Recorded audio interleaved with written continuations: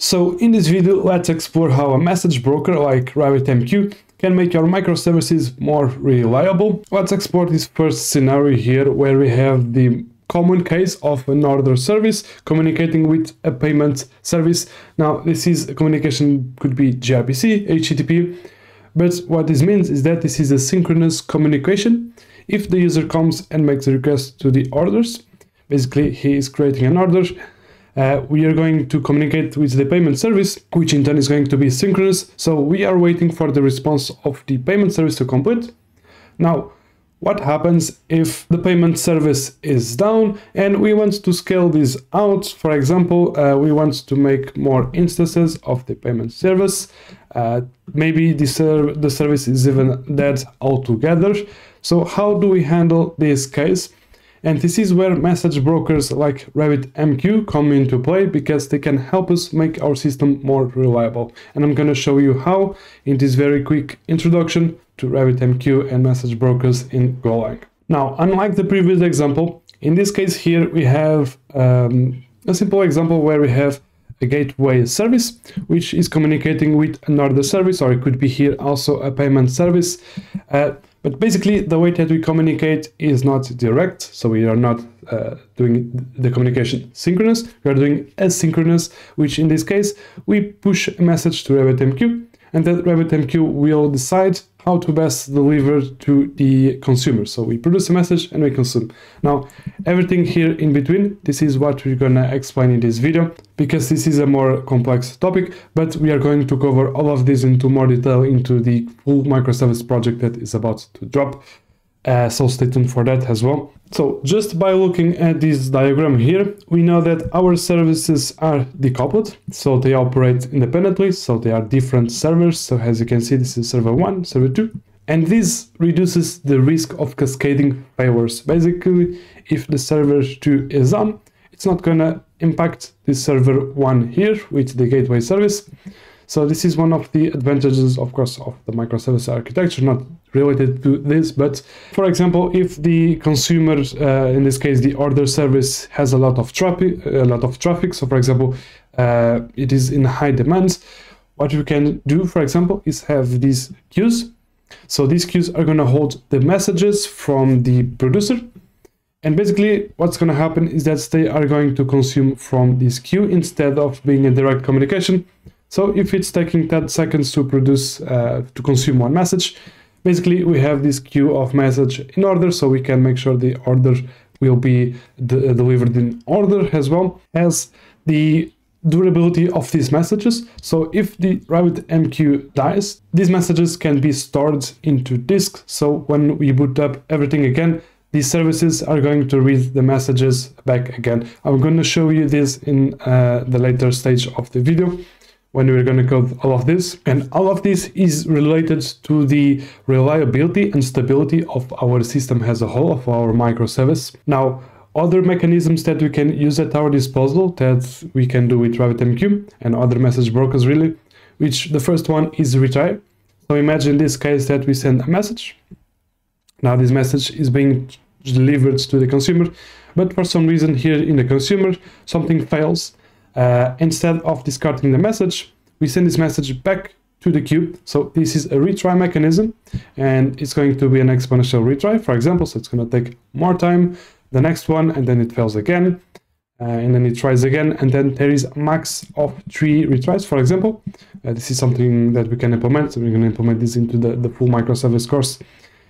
And basically, when reaching the maximum retries, we can send this to a dead letter queue, which is going to be storing our messages, and then we can do whatever we want with those messages, so they are not lost. And of course, another really important feature of message brokers like RabbitMQ or even Kafka is the way to send the messages that the producers send to the consumers. So in this case, in RabbitMQ, we have the idea of the exchanges and the queues.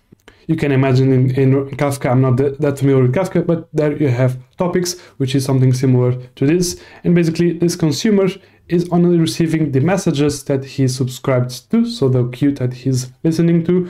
so he doesn't receive the whole system-wide messages. So by enabling the filtering, you can have fine-grained control of how the messages end up in your services, in your system. And all of these features are at the center of building event-driven applications like this one that we have here. So before we get coding this example, I just want to show you the multiple types of exchanges that we have in RabbitMQ. This is very important, and I'm going to leave the link to this article here, to this documentation below, so you can see how the multiple types influence the way that the message is delivered.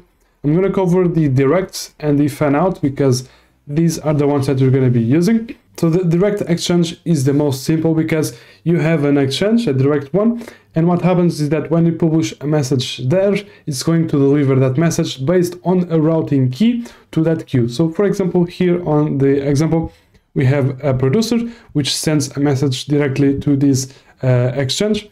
And here we have two queues which their binding key is orange, black, and green. So whenever a message comes with, for example, the black or the orange, so if it goes with the orange key, it's going to be redirected to this queue. If not, it's going to be directed to one of these two. So this is what exchanges do. They make sure to send the message to the right queue. And the fanout, for example, here on this example, it's when you want to broadcast the same message to multiple queues. So you want to make sure that, for example, these two consumers receive the same message and they're going to do different things with it, ideally. And this is basically it. Now let's get our hands into code, and I'm going to show you how you can set up this project really quick. So here is the install documentation if you want to install it yourself. Basically, you can just do a Docker run and basically run this into a container.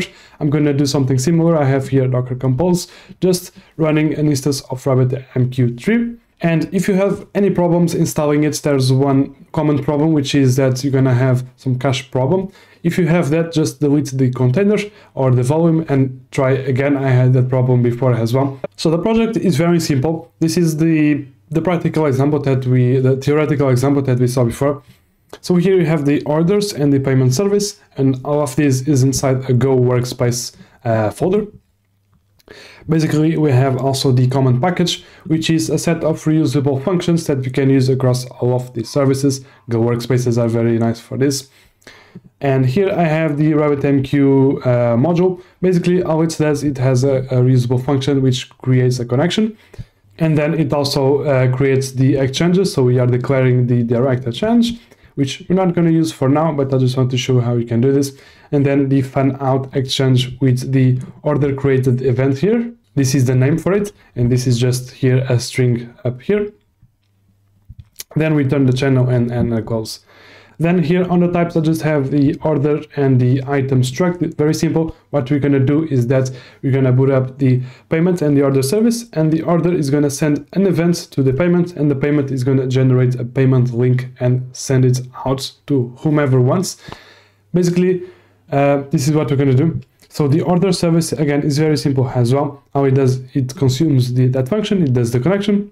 Then here we are declaring our queue. So this is going to be the queue for the orders. As you can see, we have the order created event here. I'm also setting to true the auto delete, the durable. So the messages are going to be durable, even if the RabbitMQ is down. And the rest of the flags, I'm setting them to false as well. You can check them better into the documentation. They explain it better than I do. Then we are marshalling just an order. Basically, I'm going to send these as bytes to the queue. And here, this is how we publish our message. I'm going to send to the queue.name. So this is the name of the queue, you can just consume it like that. And then I send the marshaled order into the body, and the content type is going to be JSON. Basically, then on the payment service, we listen for this. So if you go back here, again, we're doing a connection, but here we are listening. Here again, we also declare the queue because we don't know which service is going to boot up first. So I always do this on both ends. Then here we consume it, so we get the channel, we consume from this queue, and we get a bunch of messages, which is a channel. And here I have an infinite channel, just so we can have an infinite loop here. Then inside of a Go routine, I'm looping over the messages that we receive. I'm logging it, I'm unmarshalling that message, and then basically I just create a dummy payment link. And here is the code for that. Of course, this is just an example. But for some reason, if the payment link returns an error, we can handle it here.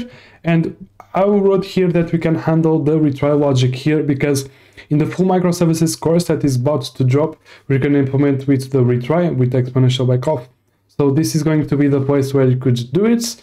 And if the retry fails all of the times, we can send that message to that letter Q. So this is pretty much it. Let me show you how to run all of this. So here in the terminal, I'm going to create a Docker Compose app. I'm going to boot up our MySQL, our RabbitMQ instance. It's going to boot up. And then I'm going to go here and I'm going to start the order service and the payment service. So I'm going to start with the payment service because this is a listener, so it's listening. But when I run the order service, it's going to send a message. So I just want to make sure that the payment is up before.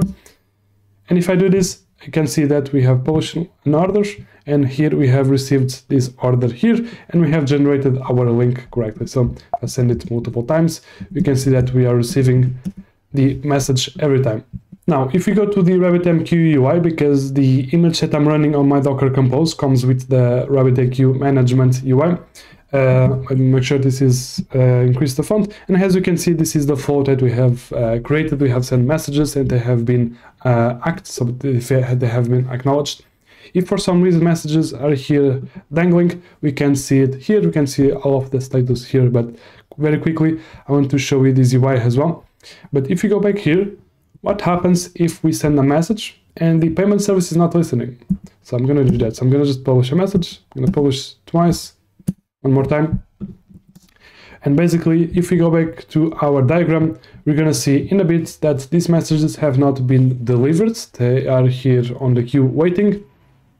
As you can see, we have 3 messages which are ready and they are not being delivered. Now, if I go back to the payment service and I boot it up now, what's going to happen is that it's going to read those messages from the queue, all of them, all of the 3 messages, and it's going to process them at once when he can.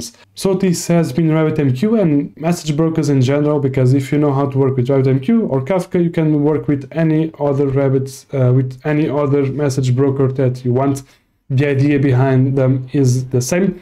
So if you like this video, you know what to do, and I see you on the next one.